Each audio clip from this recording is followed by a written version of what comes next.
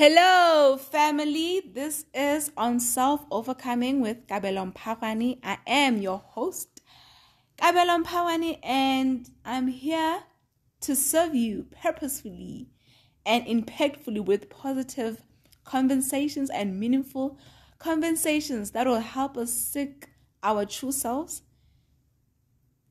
that will help us just to rediscover ourselves and who we are. So guys, in this episode, I'm thinking it's episode 2 because, it's episode 2. I mean, this is so embarrassing, but it's episode 2 of On Self-Overcoming with Kbelo Mpharoane. And on this episode, I would really love to just unpack what the meaning behind the title of the podcast, On Self-Overcoming, and what I meant about that as a brand or as a title, basically. Because I'm thinking I'm being ambitious of calling it a brand, but I guess I'm manifesting. You know what I mean? So, first of all, I'm a Soto girl. I'm a Soto. It's all a Soto high. And I'm just, what am I doing? I'm just trying to make a disclaimer.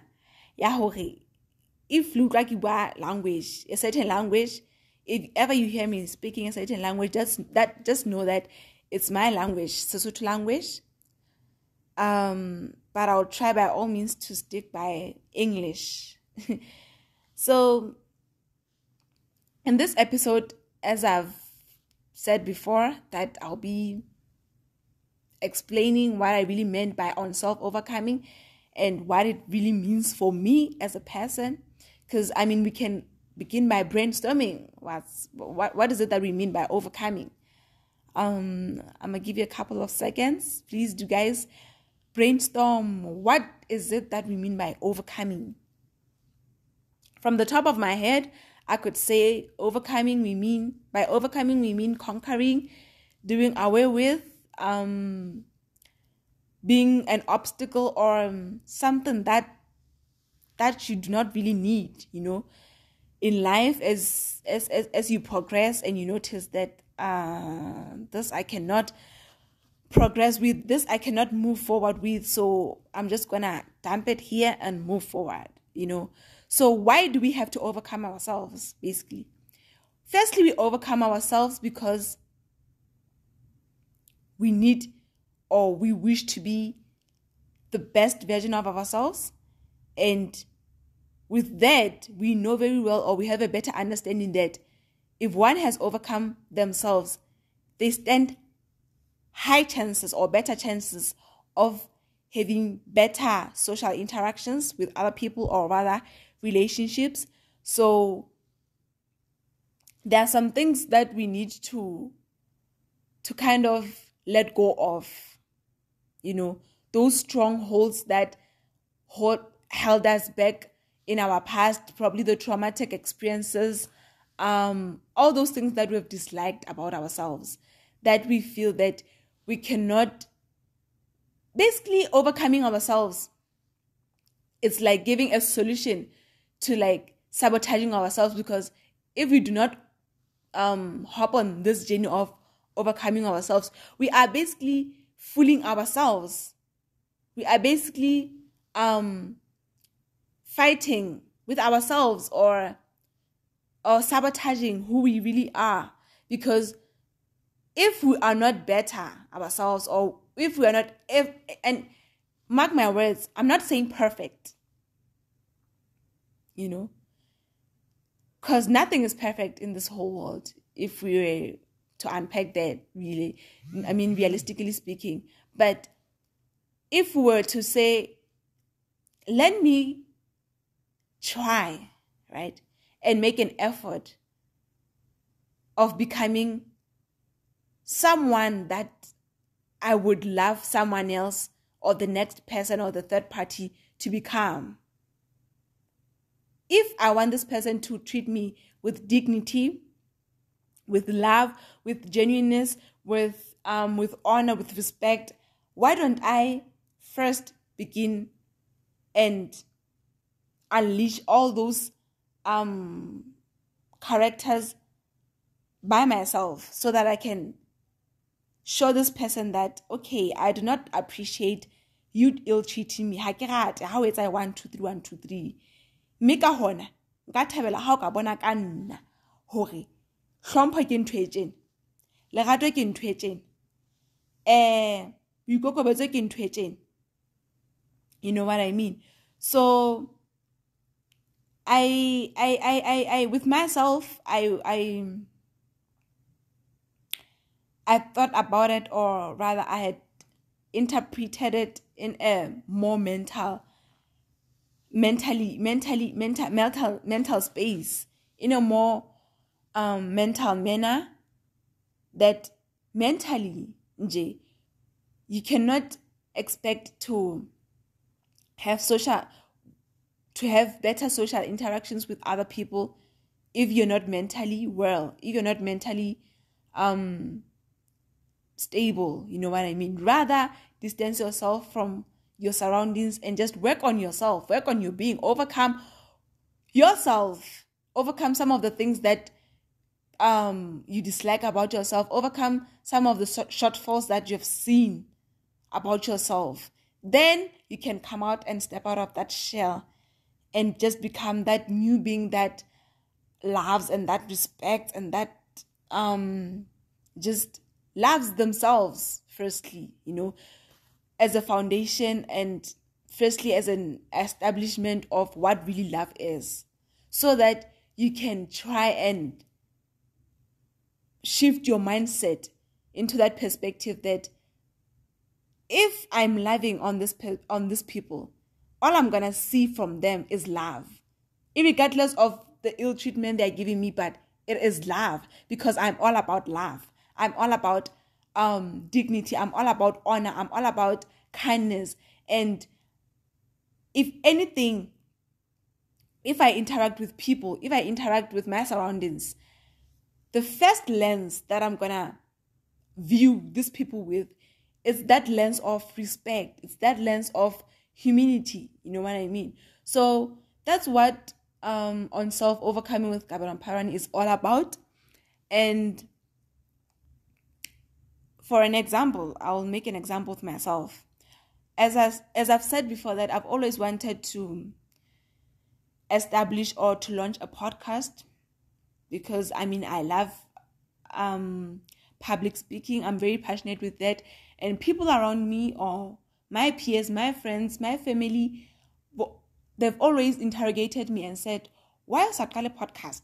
Because you have a YouTube channel, yes, but why don't you just drop some meaningful conversations that can help other people and that can help you too, because you seem to be so passionate about speaking and just helping people, saving people, in a purposeful manner, in a positive manner. You know what I mean? And I said to I said to those people that I'm not okay, right? I'm not in a good space. I've not yet discovered myself or what I want to become or how I want to do this life thing. I'm not okay at all. So I feel I need to work on myself. I need to overcome myself first before I can offer or hand out a helping hand to other people who are as vulnerable and fearful as I was, And I can't really say I've healed, or I can't really say I've overcome myself. Hence, this podcast is on overcoming.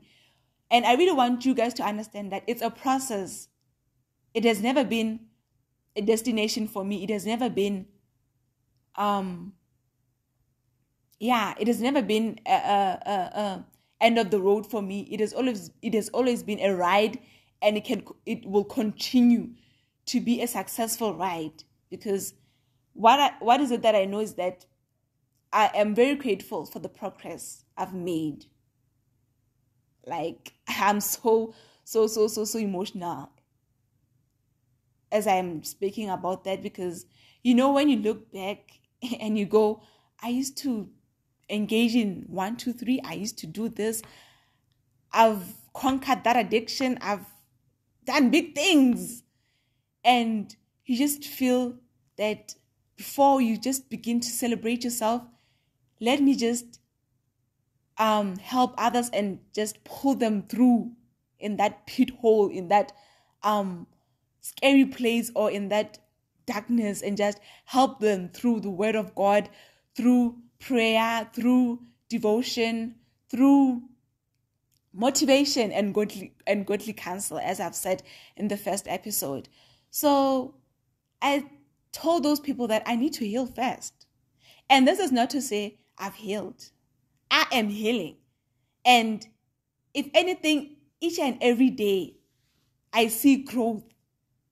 I see a step forward, me stepping on something to achieve something better, to become the best version of who I perceive myself as, basically. So this, guys, is just a home, a space of self-discovery, where day by day we make an effort of seeking identity. Because I, for one, have always struggled to settle with my identity, to say, okay, this is who I am. And it has always been so hurtful for me, because some things, when they happen to you, you ask yourself, okay, what do I stand for? Where do I go? On which side do I throw myself into? Because you do not really know who you are or where you are going, per se. You know what I mean? So I thought to myself that I need to seek myself. I need to seek my identity. And it's not something that I've achieved, that I can stand firmly and be rooted in myself and say, this is who I really am. This is what I stand for. No, it changes daily. And I've learned to accept that, and I've learned to accept all things that come with those changes or those evolutions, and just be grateful for what my true self avails to be, and just learn to embrace that by itself. So guys, I feel like I've rambled too much, to extend that my voice is kind of, trembling, but I'm thinking too that it's probably the nervousness or the fact that this is my first time on this platform, Spotify podcast. But I am open to learning more about myself and this platform and the podcast by itself. But I just want to say that, please do, guys, it's never a destination. It is a journey. So we cannot really depend on people's perceptions of us to say, oh, Bamban says I'm this person, so I'm that person. It needs to start, but you need to be confident. You need to stand firm in saying, ke nna motho eno, ene ke ema ke tile hore ke nna motho enwana, and ha ke tlo tloha. And embrace yourself, even when the time comes whereby you've changed your character, your personality. Embrace that. Know that God is working you through that. He's guiding you through those changes, through those evolutions, and just be grateful for what He has put before you, basically. And do not let people's beliefs condition you into believing that I am this person. You know what I mean?